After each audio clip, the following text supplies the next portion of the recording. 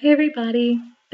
So I wanted to talk to y'all today about one of the really ridiculous adventures that I have had since I've gotten here. As a lot of y'all know, I really like to go dancing. I just really do. I like to shake my butt and all that jazz. Um, and so Andy and I decided to go clubbing with some of the people that we've met here. Um, and we said that we would meet at the club, um, because that just seemed logical. It's about a 25-minute walk away from Andy's apartment, which really isn't all that bad. I mean, it seemed kind of long, but it takes me about 25 minutes to get to school. So, on a normal basis. So, yeah, walking's become a thing. Um, walk a lot now.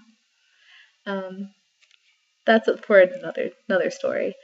Um, but we got directions off of online and decided to just follow them and walk to the club. Didn't think it would be that bad. Didn't think it would be that hard. So, as we were walking there, we followed the directions to where the railroad was. And the, the directions wanted us to go under the railroad. Um, there was, in fact, a place to go under the railroad, but it was pitch dark and really scary. And we decided that that was probably not the best decision. Kinda didn't want to get shot, so decided to save that for a different evening. And we went around the railroad tracks and kind of got a little lost, but not too bad. And then, as we were walking, it started hailing. Yes, I did in fact say hail. Um, just kind of out of the blue. It does that here sometimes. Yeah, it's getting kind of old, but that's okay. Um, Eventually the rain slash hail stopped, and we were able to keep going. And we finally found the bridge that we needed to get to cross the river, because it's just a thing you needed to do. And we made it to the bridge, and it was blocked off with police tape, accompanied with a cop car with like 4 cops in it. So, yeah, didn't really have a way to get across. They would kind of yell at people if they tried to like cross the tape and all that jazz. Found out later it's kind of not that great of a part of Rome, so I'm just gonna assume that there was a dead body. I just think it's the most interesting solution to that problem. While I hope it's not a dead body, because I mean, dead bodies piling up are generally not a good thing. I'm just gonna assume that that's what it was. As we were turning around to leave, because we really didn't have another way to go, because that's the only real bridge to get across the river to that area. We ran into one of our other friends who was actually planning on going to the same club. And he was planning on going the same direction. And yeah, and so he decided he would try to talk to the cops. Pretty much just got told to turn around and leave. We tried to ask them what was wrong. Didn't respond. Not high hopes for that not being a dead body. Still don't know. So we did, in fact, decide to leave. And we were going to try to take a cab and just hail a cab and get there that way. Turned out it wasn't that easy.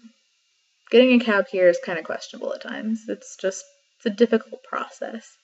So we ended up trekking all over creation, and finally, after just a ridiculous amount of time, we finally made it to the club. Very exciting.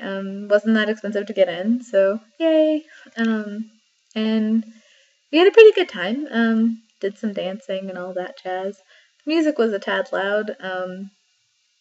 Yeah. I mean, I like a good bass and all that, but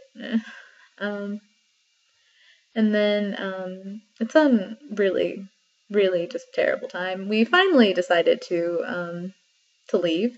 Some really odd hours of the morning. And we were going to take a cab, because we just knew that was going to be the easiest way to, in fact, get back to our neighborhood, because it is a bit of a walk away.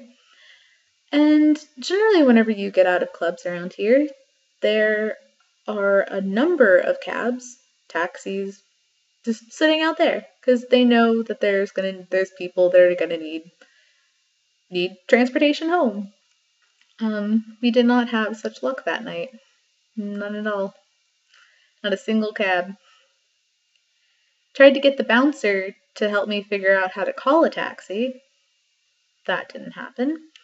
Still didn't work. Couldn't get a hold of the taxi service to save my life at all.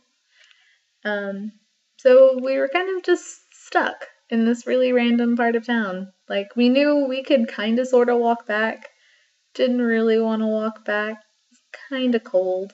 Didn't really have much of a jacket on. Yeah. It wasn't a good situation.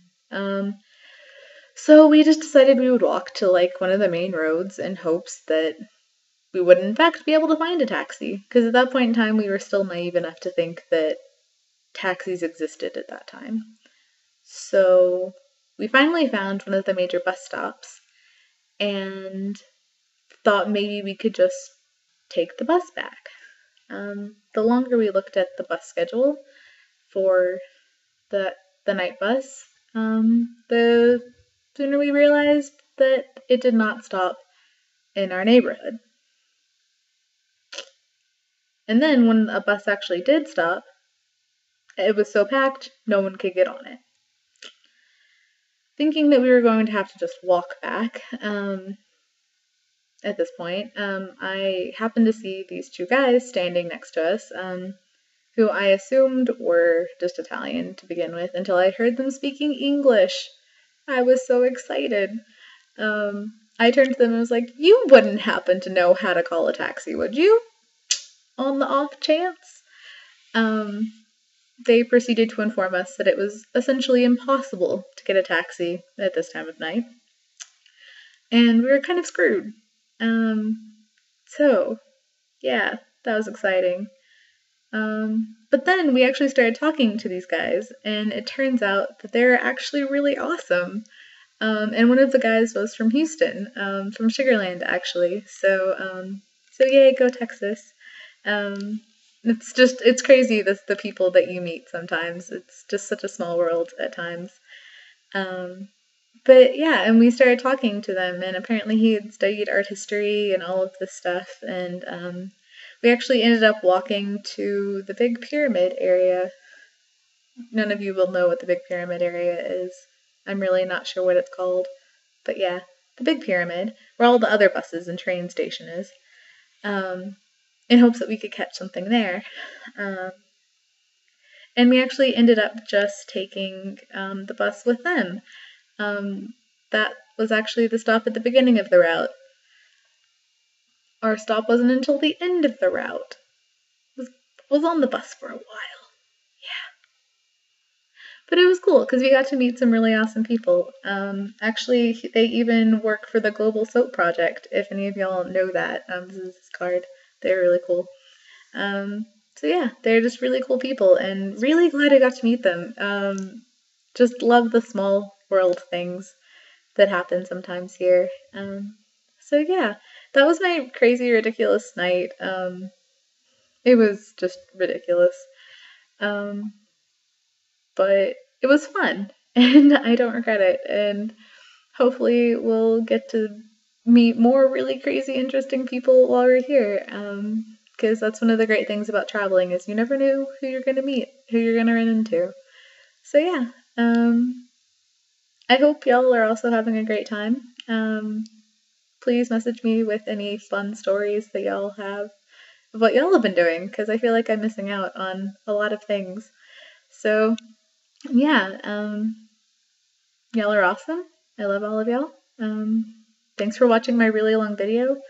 So yeah, I'll talk to you later. Bye!